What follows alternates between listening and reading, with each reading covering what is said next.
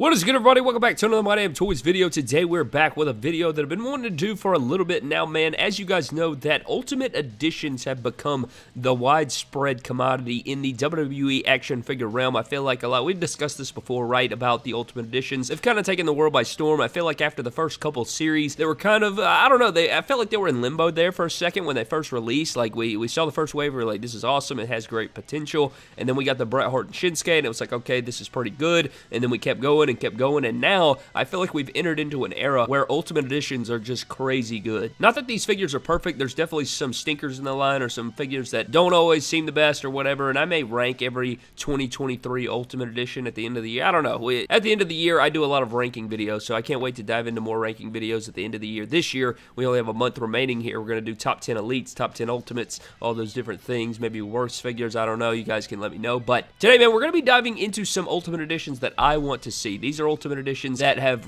yet to be made, you know. We still have a lot on the table. We have a lot on the horizons. We have Ultimate Warrior, we have Yokozuna, we have Roddy Piper, Eddie Guerrero, Eric Bischoff. There are a ton of Ultimate Editions still coming. You have the fan takeover Rey Mysterio, the fan takeover Seth Rollins that we still haven't seen. So there are a lot of Ultimate Editions on the table that have yet to be made. But these are going to be ones that are like kind of fantasy booked, or they're going to be ones that I really want to see and where I think that we should go from here. Now, I do feel like also, I feel like they've made a ton of people in the Ultimate Edition line. They've filled a lot of holes in our collections. I feel like, you know, a lot of people would say that there are some people that probably deserve some that haven't gotten some yet, but I feel like for the most part, they have checked off a lot of the boxes, man. They've gotten a lot of the top talents or the best or biggest superstars of all time in WWE history. Of course, they have left out a few. Of course, they're not perfect. Nobody bats 1,000. They have missed a few here and there. But I would say for a majority, like out of the people that can be made, they have done a pretty good job out of that. But anyways, man, let's dive into it. Let's start off with my list,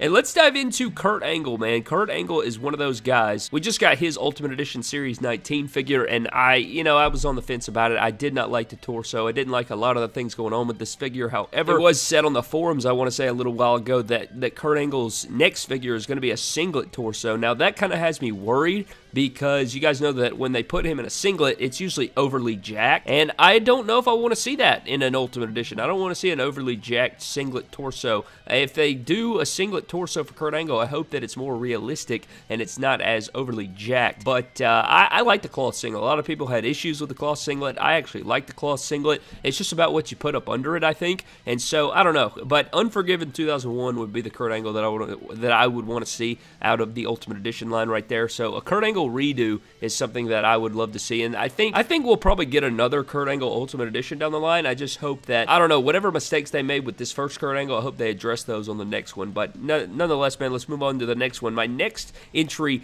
into the Ultimate Edition line would be an American Badass Undertaker. American Badass Undertaker would be beautiful, man. There's so many different things you could do here. You could do like a jean vest or a denim vest. You could do like the chain around his neck. You could do the bandana. You could do like maybe a couple of long-haired head sculpts. You could go shorter hair sculpts. You could do the dead ink, not do the dead ink. There's a lot of different things you could do there with the Undertaker. And he changes, like, obviously he was American Badass Undertaker, but there was a lot of different unique looks that he would wear around this time period. So you know, you could just kind of play around with that and, you know, mix some things in there. Maybe you can throw a hoodie in there, maybe just some good cloth goods. I mean, you don't even have to, maybe you can include the World Tag Title maybe, or maybe you don't want to include the World Tag Title and you can leave that out there, and then we can just have some different pairings of different accessories. But one thing that I think would improve this is, you guys know that we did have that ringside exclusive SummerSlam Undertaker. This would be way better than that. So that's kind of where I am. I think that we should get an upgrade there.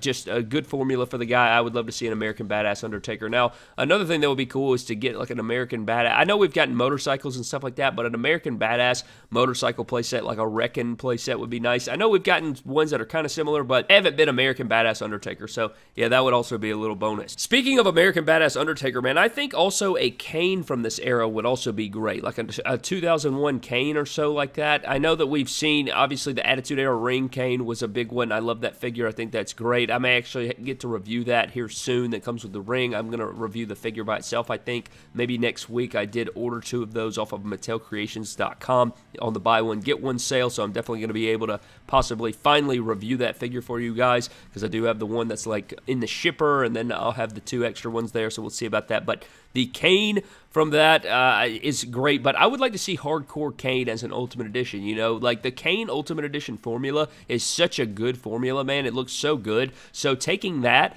and then putting it into Ultimate Edition form with different arms and different, you know, head sculpts and mask sculpts and everything like that, I could just see how menacing that would be. I've seen some ridiculous customs of that Kane from that era in Ultimate Edition form, so I think that would also do fantastic stuff. So that is also one that I would love to see, is a Kane from that. And obviously, like a 2-pack would be cool, but I don't know how well that would do. I mean, I feel like it would do well because people love like 2-packs and Ultimate Editions, but I don't know. I think that a Kane and an Undertaker, like in the same set, maybe like Ultimate Edition Series 22, put those two guys in a set and then pair it with a female figure or something like that, because you guys know that we have 3 in each set moving forward. I think that would do wonders. And plus, I don't know, just Kane and Undertaker from the early 2000s or 2001 would be so sweet. But nonetheless, moving on to our next one, man, is going to be Injury Return Triple H. Yes, Triple H return from injury. Now, we do have a Defining Moments figure on this, and this is a figure that I really want to see in the Greatest Hits line. I think the Defining Moments Triple H was such a great figure. It's one that is very hard to come by, especially with all of its accessories, but it had great accessories. It had great head sculpt. It had great gear. There's so many different things you could do here. As an Ultimate Edition, you could make it where his arms come off, and you could give him like the actual jacket on there with cloth pants. Would be freaking amazing. I think that would be such a cool thing. Or you could just give him all the cloth goods like we did the Defining Moments, and then have the Ultimate Edition figure there with, you know, all the bells and whistles. So you could have like the gear. You'd have the Ultimate Edition Triple H with just the Iron Cross gear, and then have all cloth goods. Or you could do the jacket, interchangeable arms deal with the Triple H, with the water bottle, with the sledgehammer, like all kinds of different things you could do there. So Triple H, dude, this is a beautiful figure. If they don't put this in the Ultimate Edition line, they got to put it into the Greatest Hits. I think this is a absolute money Greatest Hits figure, or even a Legends Greatest Hits figure. I think could also pass for this. So we'll have to see about that. You guys know the Legends Greatest Hits line, I feel like has been pretty successful. Again, I think that a lot of people were enjoying that and all those different things. You guys can let me know where you stand on that. But I think that the return from injury Triple H figure would be a knockout. That's an absolute standout in my personal opinion right there. The next one on my list, guys, is going to be SummerSlam 2015 Seth Rollins, man. It's kind of weird because I feel like in the modern era, if they don't make a figure within the first year or two of a guy wearing a certain gear, they're not going to ever make it again. You know, like WrestleMania 34, Seth Rollins, there's some different gears that Finn Balor has worn and Seth Rollins have worn, like Thanos. The Thanos gear from SummerSlam, we got basics of it, never saw it again, and I think those are great elites you could have on the updated formula, and they still haven't done it. So, I don't know, man. I feel like this gear may be lost in the water. I know it was a fan favorite. A lot of people love that Elite 45 Rollins, but I think if you went with a U.S. title, a WWE Championship, a nice entrance vest, removable gauntlets, 3 interchangeable head sculpts, Seth Rollins, new formula, SummerSlam 2015, this thing would move like hotcakes. I mean, the Elite 45 Rollins didn't even have chest hair or anything. I think that this one would just be immaculate. I would love to see this, man. This would be one of the ones that's at the top of the list for me. I just think on that updated formula and all those different things, man, that figure would be such a hit. Everybody would love to see that. And not only just the SummerSlam 2015, that's on my personal list, but I think even if you did the cash-in Rollins or you did any of those throwback Rollins on the updated formula or any updated Ultimate Edition on, you know, in a old Seth Rollins gear, like a Thanos gear or something like that in Ultimate Edition form, it would, I think people would lose their minds. So I think that that's easily one that needs to be taking place is SummerSlam 2015 Rollins. One of my favorite gears of all time. I mean, this one pretty much writes itself. I don't know how we haven't gotten that yet. However, we got to get that Shield Rollins in the Greatest Hits line, you know? That's how the cookie crumbles. And then my last one, before we get into a couple of fantasy booking ones that aren't under contract, my last one right here is going to be Lita. I think that Lita would be a really cool Ultimate Edition. I think that would be a really sweet one. I think that you could do like a 2-in-1 figure maybe, where you could get like Rated R Lita and Team Extreme Lita. Or, I mean, yeah, I feel like those would be the two best. I mean, you could do like a singles Lita, but I don't know how well that would do. I think a Team Extreme Lita would be great. And you probably don't want to do a Team Extreme Lita or a Rated R Lita, like 2-in-1 figure without having the Hardy Boys under contract. Like, obviously, the Hardy Boys are in AEW, but when they do return finally, I think that we could, you know, like when the dust is settled and they're in WWE and they sign Legends deals forever, and we can get figures of those guys again in WWE, then I think they're going to absolutely pump those guys out. Maybe we can get like a Team Extreme, like 2-pack, Ultimate Edition 2-pack or something like that. That would be really awesome. That's actually in my bonus here, would be a Team Extreme 2-pack. I mean, even a 3-pack would be amazing, but a Team Extreme 2-pack would be really awesome with Matt and Jeff. You could do